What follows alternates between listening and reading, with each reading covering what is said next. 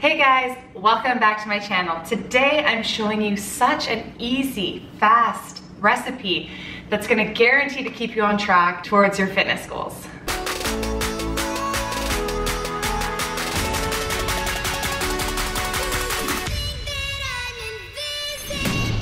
So I have two really easy recipes for you guys today. The fun thing is, if you make the cookie dough, you can either eat it as is or make the cookie. I love cookies, but it's hard to find healthy options out there.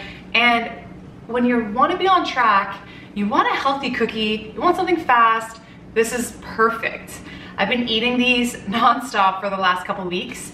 After we're trying to get our workouts in, trying to meal prep, we don't have time to make something really difficult. So this is super simple. You need only like 6 ingredients. As always, the recipe will be down below in the description box.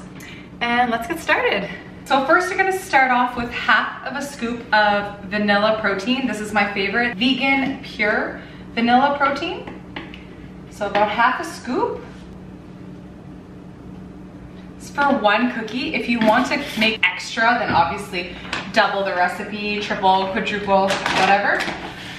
Coconut flour or almond flour works. You might need a little extra almond flour. 2 tablespoons of coconut flour,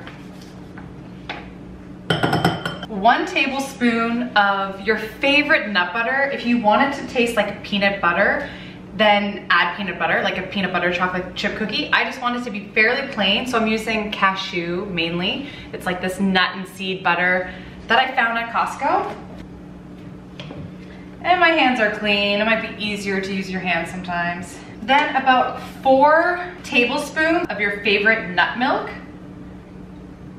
I've been really loving this macadamia nut milk. Anything that's unsweetened. Oh, I think I put a little too much.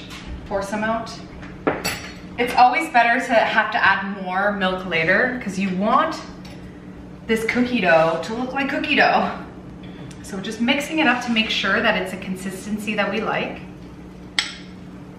If it's a little dry, just add a teaspoon at a time of milk until you have that perfect cookie dough consistency. I think that's pretty perfect. Forgot the honey. Honey or maple syrup.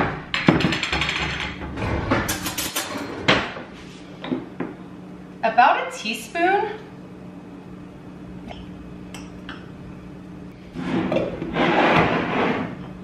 And I find that really helps it stick together nicely when we're trying to make the cookie. Don't be scared to try it out, because if you don't like it as cookie dough, you're not gonna like it as a cookie. I'm gonna add stevia. I like things really sweet, so I add quite a bit. Your favorite sweetener, just to really sweeten it up a bit. If you are keto, you could skip the honey. Let's add some salt, just a pinch. That really brings out the sweetness. Now we just need to add in the chocolate chips. So I like these little chocolate chips, pre-portioned out pieces of chocolate. They're 72%. I just cut them myself. I find it tastes better when the chocolate chips are really small. And add that in. And take a peek once you mix it around. Do you want extra chocolate? Then add another one in. This cookie is so healthy that you could definitely add extra chocolate chips. I'm gonna add in one more.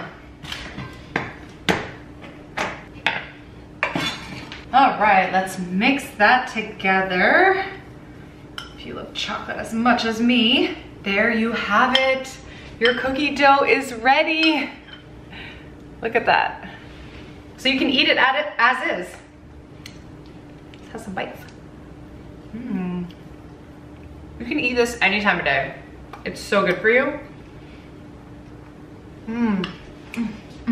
I like it after a workout because I'm getting over 15 grams of protein in through a cookie or cookie dough. Once you've been working out for a long time, you kind of get sick of protein shakes.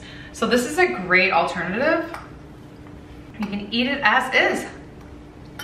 Or if you love cookies as much as I do, I need cookies in my life. Super simple. We're gonna roll it up into a ball, make a cookie or two. It's just easier to use your hands.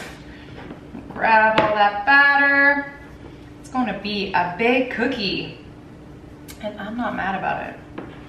Roll it all together. Perfect. I'm just gonna make the one. If you rather choose smaller ones, go for it. But sometimes just grabbing a big cookie feels awesome. Push it down. Once you make that ball, I like to make those fork marks. Makes it look like a real cookie.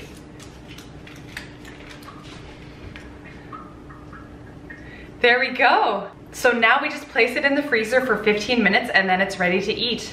Oh, if you forget, this has happened to me before. If you forget to take it out of the freezer in 15 minutes, you just need to take it out and let it unthaw for a little until it's ready to eat, because it will freeze all the way.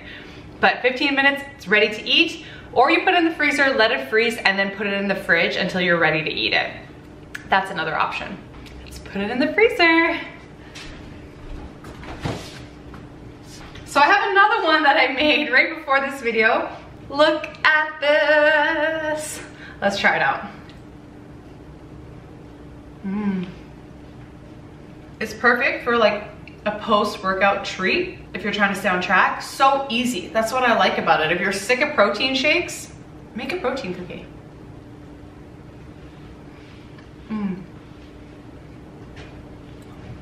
Let me know what you think. Let me know if you try it.